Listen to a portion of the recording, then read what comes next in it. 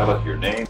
My last name is Lee, Bruce Lee. We just hit a certain moment in history where people were looking for that kind of hero. The truth, in fact, is we were just at the cusp of that fame when he passed away. We're really getting into this guy, and all of a sudden he's gone. The next question is, can we find another Bruce Lee? We want Bruce Lee's movie. Impossible. He died. Yeah, but we still want Bruce Lee's movie, man.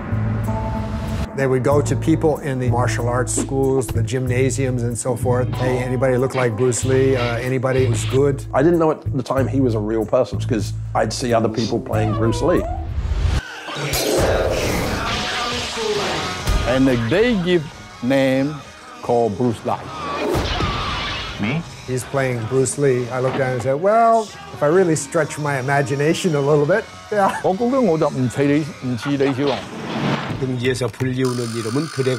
Dragon Lee, who was this Bruce Lee times 10, this gigantic muscular guy.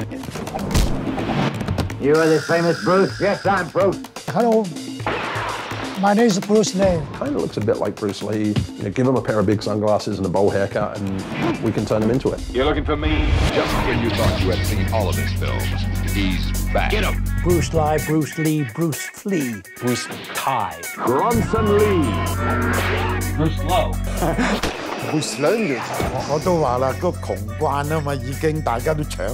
Action! A good crew could shoot a complete film in 15 days. It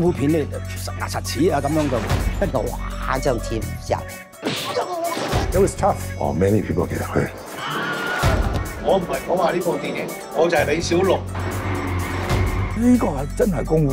We were constantly successful with these pictures. First kind of wave of these films pivoted around Bruce Lee's death. I'll have to find out if there was some foul play, and if there was, I'll avenge. People wanted more. There was no video at the time. Films like this weren't going to appear on TV for years. The other was sequels and prequels and pseudo spin-offs. What if he had lived and he had played Indiana Jones? We stick him in New Guinea, and you got Bruce Lee in New Guinea. Crazy fun.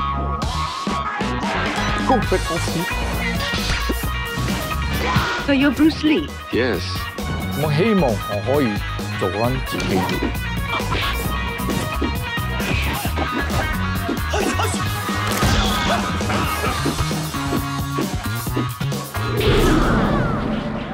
It was the golden time of the filmmaking.